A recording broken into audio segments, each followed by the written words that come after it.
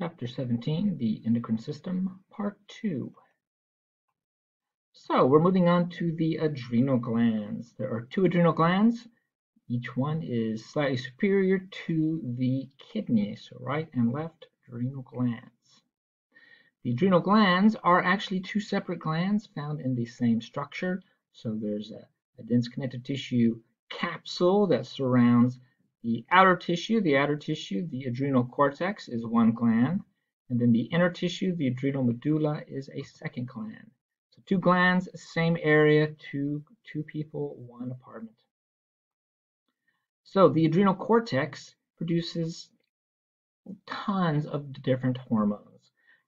So we're going to break those hormones into three categories. First category is the mineralocorticoids. The mineralocorticoids are various hormones that affect the level of electrolytes in the blood. So for instance, some of them will increase blood levels of sodium, and as a consequence also increase the levels of water. So mineralocorticoids affecting electrolytes, specifically example, increasing blood levels of sodium and water. So if sodium levels are low, it will cause the kidneys to conserve sodium, to pull it back into the bloodstream, thereby conserving water.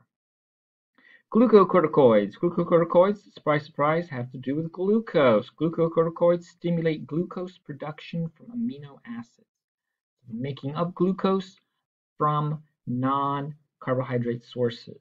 So it will take amino acids and convert them into glucose, and also urea, which is a waste product that gets dumped into the bloodstream and eventually removed by the kidneys. And the third category are the androgens. Androgens are sex hormones, and they assist in the early growth of the axillary and pubic hair. So they come to play in the beginning of puberty. They also have a role back when we were an embryo. The adrenal medulla makes two hormones, epinephrine and norepinephrine, which are collectively commonly known as adrenaline. And as we know, epinephrine and norepinephrine help to stimulate the fight or flight response. So when they are released into the bloodstream, they will do things like increase the heart rate, increase and deepen breathing, increase the blood flow to the skeletal muscles, increase the release of glucose to be used by those skeletal muscles, suppress the digestive system overall, and so on, fight or flight responses. And the adrenal medulla is controlled by nerve impulse direct from the hypothalamus. So the hypothalamus will send an impulse to stimulate the release of epinephrine and norepinephrine. Moving on to the pancreas. Here is the pancreas. We know it's an organ of the digestive system. It is also an organ of the endocrine system. Here's the pancreas. It is posterior behind the stomach, found in the abdominal cavity. Look, there's the spleen, there's the duodenum. So it produces two important hormones, glucagon and insulin. Glucagon, its job is to raise blood glucose levels. So if the pancreas detects that glucose levels in the blood are low, it will secrete glucagon. Glucagon will go to various tissues in the body and cause them to increase the release of glucose into the bloodstream. So places like the liver and fatty tissue and muscle tissue will stimulate the release of glucose into the bloodstream to raise glucose levels. The other side of the story is insulin. Insulin is released when the pancreas determines that glucose levels in the blood are too high.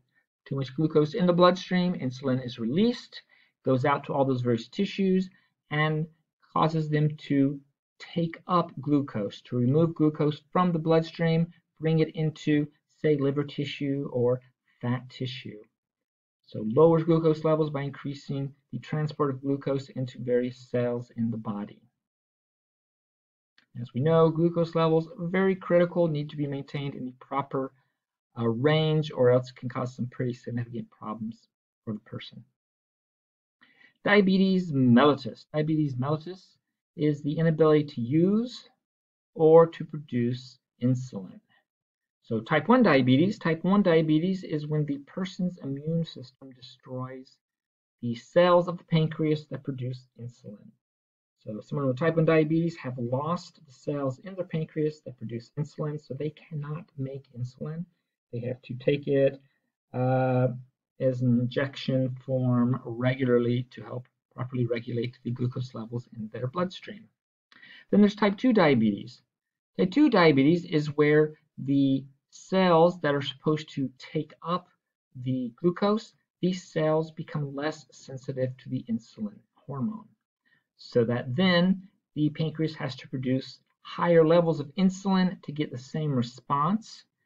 And that trend just keeps occurring on and on. So the pancreas keeps having to produce more and more insulin to get the exact same response until eventually the pancreas cannot produce enough insulin and is now unable to regulate glucose levels properly. Someone who has diabetes can have a variety of symptoms. They can have blurry vision, increased thirst, or need to urinate. They feel tired or ill, recurring skin, gum, bladder infections, dry, itchy skin, slowly healing cuts and bruises, loss of feeling or tingling in the feet. So if someone has a selection of these symptoms, they may want to get tested to see if they might be developing diabetes. All right, moving on to the pineal gland. The pineal gland is found in the brain. It is also part of the diencephalon. It is also part of the epithalamus of the diencephalon.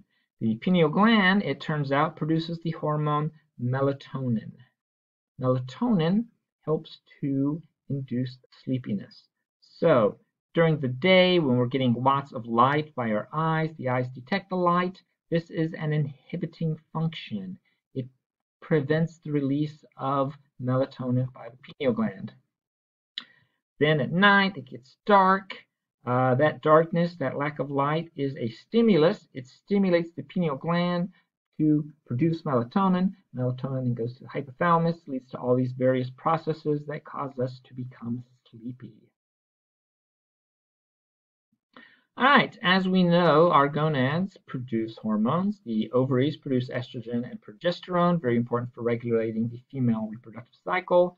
Females produce testosterone, has lots of functions, including regulating sperm production.